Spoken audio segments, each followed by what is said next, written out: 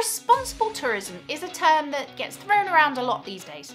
But what does it mean to be responsible? Who needs to be responsible? Why do we need to be responsible? What's it all about? There is no denying the increased recognition of the need to be more sustainable by tourism industry stakeholders, but the reality is that whilst of us are familiar with the term responsible tourism, we don't really know what it entails. So I'm going to delve deep into it in this video today. Stay tuned to learn more. If you're new here, my name's drhayleystainton and I'm here to teach you everything travel and tourism. In recent years, there has been a clear shift away from the desire to embark on a traditional package holiday, which focuses on the concepts of sun, sea and sand, towards more experiential travel. Nowadays, many consumers are in search of holidays that provide them with more than 2 weeks on a beach, and instead they are seeking deeper, immersive experiences where there is a greater focus on sustainability. This is coupled with a general trend towards more sustainable living and a greater awareness of the impacts of our actions on society and the natural environment. In essence, responsible tourism is tourism that exhibits responsible behaviour, both in terms of the tourist and their actions, but also in terms of the industry and how the industry is managed. Responsible tourism has become an established area of tourism research, and it's practically become a household term. However, this term is pretty subjective and poorly understood in some contexts. The definition of responsible tourism, both in theory and practice, has been subject of debate for many years. The problem lies with the inherent subjectivity surrounding the term responsible, because what one person might think is responsible, another person might not. Whilst many academics and industry practitioners have attempted to define the term responsible tourism, the most referenced source when it comes to defining it remains to be the Cape Town Declaration, who characterise responsible tourism in terms of the following: minimising impacts, generating economic benefits for host communities, involving local people in decision making, conserving natural and cultural heritage, providing meaningful connections between tourists and local people, and being accessible and culturally sensitive. In other words, you need to do all those things in order to be responsible. A lot of people will ask about the difference between sustainable tourism and responsible tourism, and the term is actually often used interchangeably, but they are actually two different things. Although the term responsible tourism does share much in common with sustainable tourism, ecotourism, ethical tourism, and other forms of socially conscious tourism, it is not the same. This can be quite confusing because oftentimes the terms are used interchangeably, but they shouldn't be. As I explain in detail in my video on sustainable tourism, there are 3 pillars: the environment, society, and the economy. And the World Tourism Organization says that in order to be sustainable tourism, you should make optimal use of the environmental resources that constitute a key element in tourism development, maintaining essential ecological processes and helping to conserve natural heritage and biodiversity. Respect the social cultural authenticity of host communities, conserve their built and living heritage and traditional values, and contribute to intercultural understanding and tolerance. And ensure viable long-term economic operations, providing socio-economic benefits to all stakeholders that are fairly distributed, including stable employment and income-earning opportunities and social services to host communities, and contributing to poverty alleviation. So whilst there are very clear guidance or sort of protocols determining whether something is sustainable tourism, that is not the case for responsible tourism. So in other words, responsible tourism might encompass some of those things I just mentioned, or it might not. The concept of responsible tourism may be in the public mind more now than ever before, but it is not new. The vision of a more responsible form of tourism was discussed at length back in the 1980s, and it became an important element within the fast emerging concept of sustainable tourism.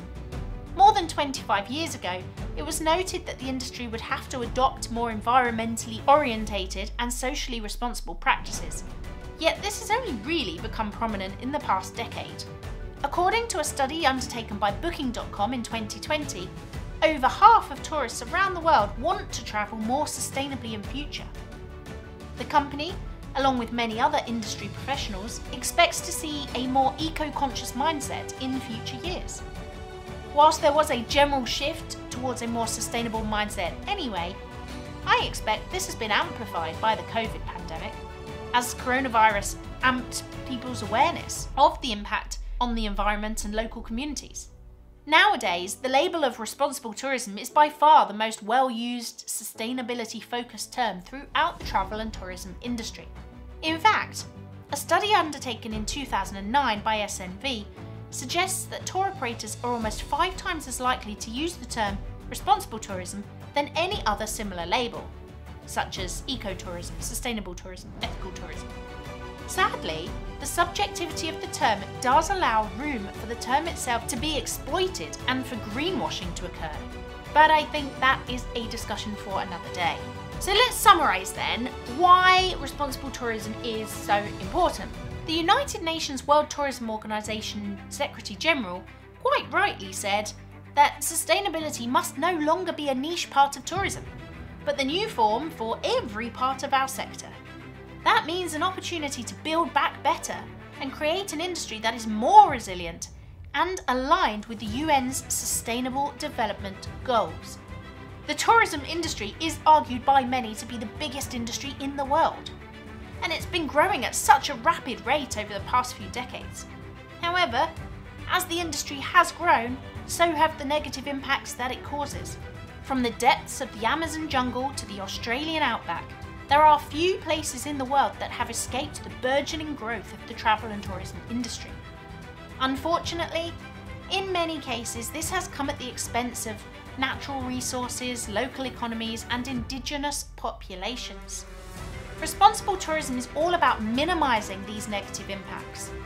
Think erosion, littering, rises in crime, deterioration of authenticity, economic leakage, and so on. And capitalising on the good stuff. The economic benefits, the preservation of natural areas, the promotion of culture and heritage, amongst others. Ultimately, if we want to preserve the very things that we are going to see, the beach, the mountain, the wildlife, etc., for future generations, then we need and we have to behave responsibly and sustainably. And that's why responsible tourism is actually not important. It's imperative. There's no choice about it. So what can the industry do to be more responsible? A key aspect to ensuring sustainable tourism is achieved is through careful planning and management. Tourism industry stakeholders at all levels, ranging from the taxi driver and the hotel staff at grassroots level, through to international organisations and national government, have an obligation to facilitate responsible tourism. There are many examples of responsible behaviour from the tourism industry and what this might look like in practice. But to give you an idea, here are a few. Hire local staff. Use local products and services to minimise economic leakage. Use ethical marketing and promotion. Involve the local community in decision making. Recycle. Have a strong sense of corporate social responsibility. Use environmentally friendly products and services. Limit economic leakage. Educate workers. Offer training and development opportunities for staff. And work together with other industry stakeholders. So before we finish up with this video, I just want to give you a few examples of really great responsible tourism from around the world. Footsteps Eco Lodge in the Gambia. David, the founder of Footsteps Eco Lodge, expresses how when he took a relatively cheap trip to the Gambia, he discovered that the staff at his booked hotel were only earning an average of £1 per day. David felt guilty for enjoying a holiday knowing that the locals were receiving little or no economic benefits at all from hosting him. Fast forward, and David went on to develop Footsteps Eco Lodge, with a mission to improve the Gambia's trade through responsible tourism, and therefore he encourages sustainable development. In fact, one of his goals has led Footsteps to employ only from the local village and buy only local produce. Footsteps has many environmentally friendly initiatives, ranging from solar-powered electricity to composting toilets. It's based far away from the main tourist areas, providing a unique and authentic holiday experience.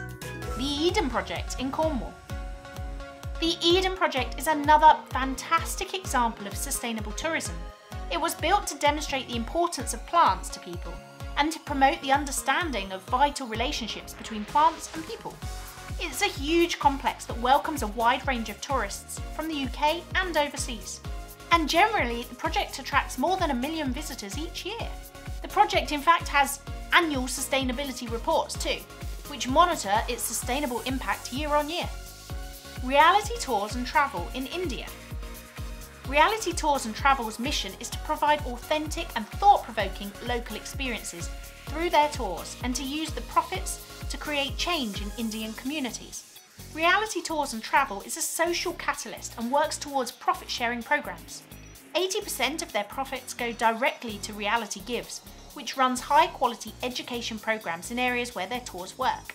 Reality Tours and Travel now welcomes more than 15,000 guests a year and employs over 50 members of staff. The Dolphin Discovery Centre in Western Australia. The Dolphin Discovery Centre began when Mrs. Evelyn Smith began to feed a group of dolphins near her home. Following her discovery of the dolphin grouping, specialists were brought in to monitor and study the local dolphins. A few years later, the Dolphin Discovery Centre allowed tourists and community members to interact with these dolphins in hope that they would understand and enjoy the marine animals. In brief, the Dolphin Discovery Centre Adopt a Dolphin programme supports the conservation of dolphins and the broader marine environment. To date, the Dolphin Discovery Centre not only conserves dolphins, but it also conserves turtles too. Rancho Margot in Costa Rica.